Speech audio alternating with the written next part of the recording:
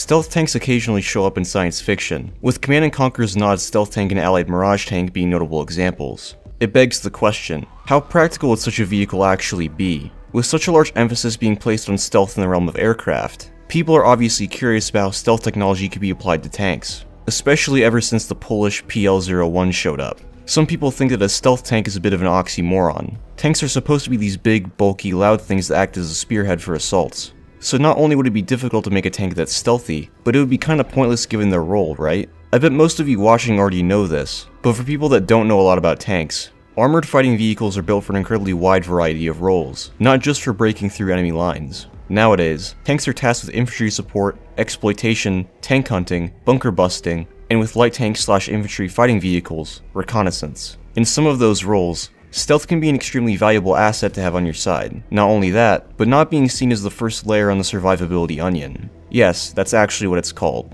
The enemy can't shoot you if they never see you in the first place. So not only is stealth good for niche ground vehicle roles, but for ground vehicles in general. Main battle tanks that have been around for 40 years already incorporated a decent amount of stealth technology. Things like special paint and heat shields for engines have been in use for a while now. Paint capable of reducing a tank's infrared signature has been used by the US since the 60s, with Tardec researching ways to reduce a vehicle's overall signature since the 50s. The M48A2 and M60 were the first tanks to incorporate a heat shield for the engine, which helped prevent heat from transferring to the armor. So, what are the ways that a tank can be detected? How can they be counteracted? And are full-blown stealth tanks ever going to be a thing? There are a number of signatures that a tank produces which can be used to detect them, including direct visual contact obviously, infrared or thermal, acoustic, magnetic, seismic, radar, and chemical. Visual contact speaks for itself, really. If an enemy soldier can see your tank with their naked eye, it's not being particularly stealthy at that given point. There are a few ways to reduce a tank's visibility, with the first and most obvious choice being to simply reduce the tank's profile. This is becoming easier to achieve as technology improves, bringing along more compact power plants, electronics, and allowing for turrets to be remote controlled. Perhaps equally as obvious is the choice to use camouflage, allowing for the tank to somewhat blend in with its surroundings. The effectiveness of camouflage decreases the closer you get to it, and the more the tank moves around, making its usefulness incredibly situational. Camouflage was certainly more useful in World War II and early into the Cold War, but in modern times, it's much more likely that you'll be detected by another kind of sensor. Particles like dust and smoke can also increase a vehicle's visibility,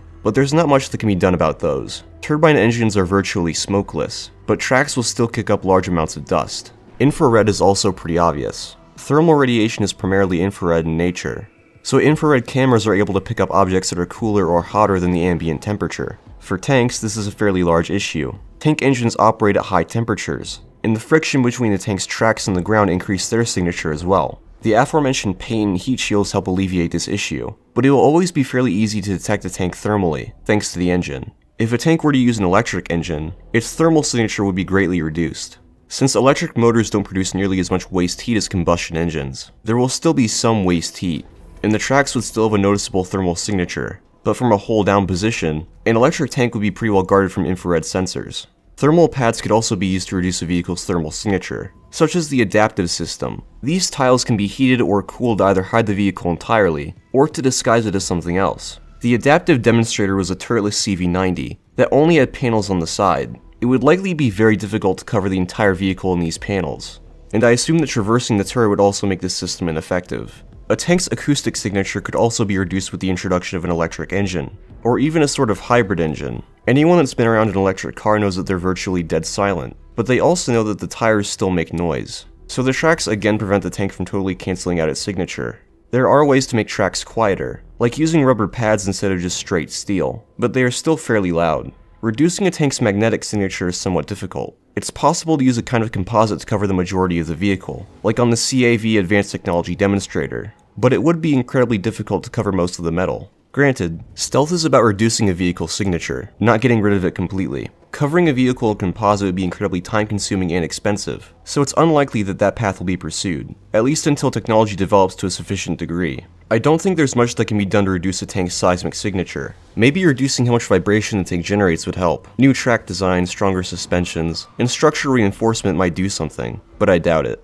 Ground radar is a bigger threat to tanks than most people realize. Most people think that radar is only used to detect aircraft, but radar is used to detect pretty much every type of vehicle out there, including tanks. A tank's radar signature can be reduced in very much the same way that something like the F-22's can, through radar-absorbing materials, and the general shape of the vehicle. A decent number of prototype tanks have been made specifically with radar signatures in mind, including a modified Leopard 1, the Chieftain SID, the CAV Demonstrator, and the PL-01. Finally, there's chemical detection, which is kind of obscure. Chemical detection refers to the process of collecting and identifying particles given off by tank engines. Specifically, components like nitrogen oxides, speciated hydrocarbons, and carbon dioxide. Chemical detectors can even tell a difference between gasoline-powered vehicles and diesel vehicles, though their range is fairly small. It seems like moving to an electric engine would be the only real option for reducing a tank's chemical signature, but I don't think it's that big of a deal anyway. Something else is bound to find the tank first. As far as how all of these can be applied, I doubt that vehicles will be designed to reduce all possible signatures. I suspect that priority will be given to reducing visibility, infrared, radar, and acoustic signatures, in that if there are tanks fully geared towards being stealthy, they will be light tanks. Stealth tanks would be ideal for reconnaissance work, as recon often involves getting into fights. Despite how fast some recon vehicles are, stealth tanks could use their lower detectability to gather more intelligence, but have enough firepower to get out of the situation alive, should they be spotted. I don't think we'll see stealthy main battle tanks running around anytime soon, but I do think that they will continue to incorporate stealth technology into their design. That pretty much wraps up the video. If you thought the video was informative, leaving a like would be appreciated. If you want to leave a comment on your thoughts, that'd be appreciated too. I try to reply to as many as I can. As always, I hope you guys enjoyed the video, and I'll see you on the next one.